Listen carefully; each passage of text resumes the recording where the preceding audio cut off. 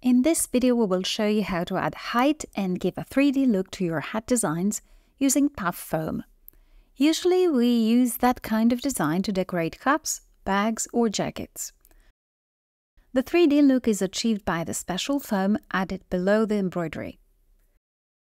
When the embroidery comes on top of the foam, the needle cuts the foam into the shape of the design. Let's see some tips and tricks on how to achieve the best results. First, you need to have in mind the constraints of the area you may use. In general, the useful area of a hat is approximately 10 cm in width and 5 cm in height. Start the lettering tool and type any slogan or word you like. In designs like that, we usually use capital letters. Select a font. I'm using Arial for this one. Set the size to 40 and make it bold.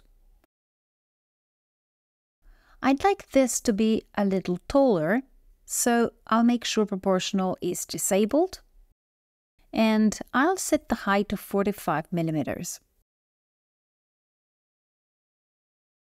Set the fill type to satin. Choose a high density, say 0.2 mm.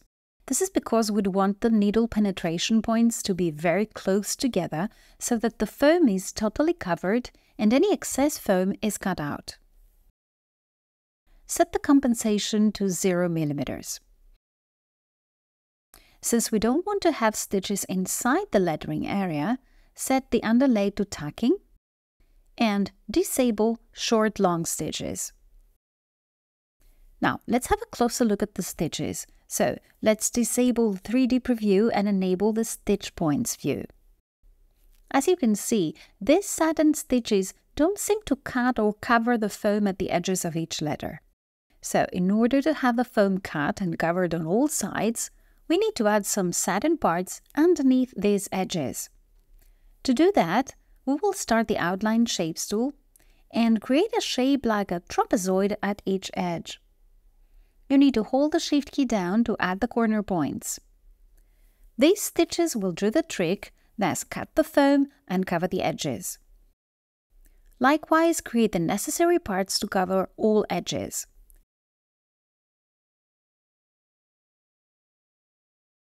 Remove the outline as we don't need it anymore. Use break apart so that we can rearrange them later. Notice that you can edit their shape if necessary using the node editor.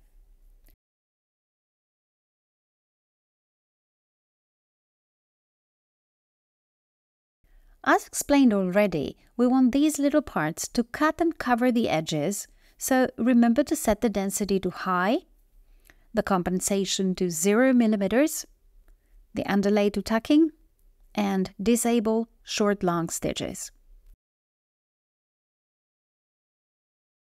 Now, using the ordering options, bring the letters in front of the edge covers. Additionally, we will break the letters apart so that we can adjust the embroidery sequence later on.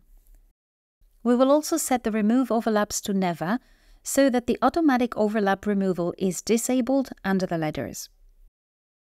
You'd also want to add a running line in the shape of the letters at the beginning of the embroidery to keep the foam in place.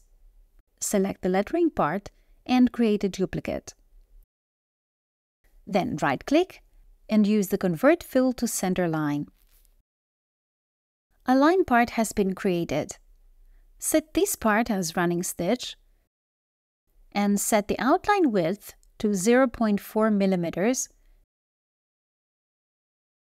and the length to 4 mm. For this line part, we're increasing the length so that the stitches hold the foam in place without cutting it.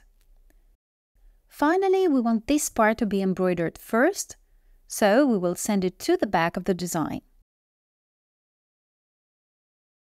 The design is ready, so let's check the sequence.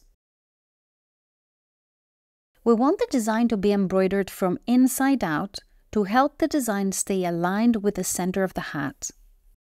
As you can see, the automatic sequence is not what we would need in this case. So we need to switch to manual mode and adjust the sequence.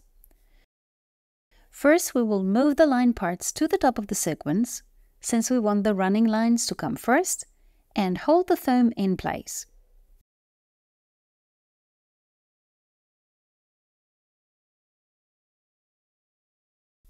After that, we will put the edge parts of letter A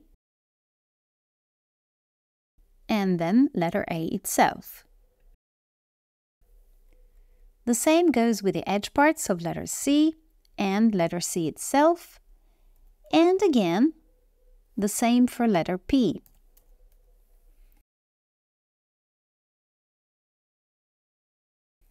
At this point, the sequence is as we want it to be, so we're ready to embroider our design. Keep in mind that it is a good practice to set the sequence in such a way that the last edge part falls right at the point where the lettering starts from. So, since letter A starts being embroidered from the lower right area, we want the lower right edge cover that we've added to be last in sequence. So, we will update the sequence once again to achieve an optimized finishing touch.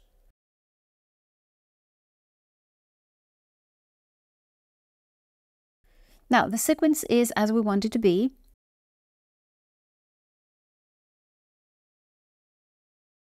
The other letters are fine, no need to adjust anything there. So we're ready to proceed. You can use this technique on jackets, bags, or to make patches with puff foam for a pop-up effect. Since we're embroidering on a hat, we will need a hoop suitable for hats, a jockey hat, and the puff foam. It's better to match the puff foam color with the thread color so that it won't show from underneath. Puff foams come in different thickness. For this project, we will use a 3 mm thick foam. Additionally, make sure you use a thick needle for this type of application. Let's get to make our hat.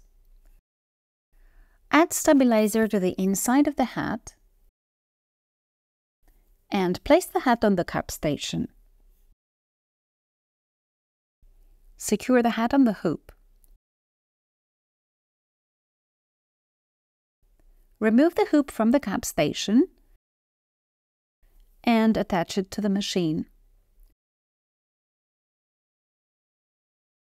Place the foam on top, using masking tape to hold it roughly in place.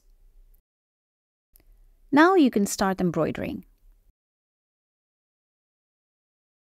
First comes the running stitch that attaches the foam to the hat so that it doesn't move.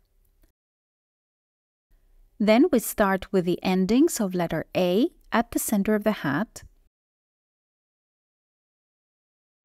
and then comes the letter A on top. Likewise, moving to the outside, comes letter C,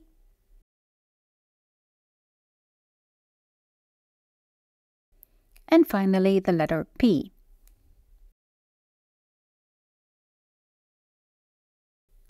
The hat is done. Detach the hoop from the machine and tear off the foam. As you can see, it came off smoothly. Now we need to remove the leftovers from the inside. Have in mind that there is a chance that edges from the cut foam may be protruding from the embroidery. This is why we mentioned that you need to use a foam color as close as possible to the thread color. To smooth any such edges, you may carefully use a heat gun to melt any protruding edges. Our customized hat is ready. Enjoy the ease with which you can create your personalized 3D-like embroidered hats, and make sure you come back for more.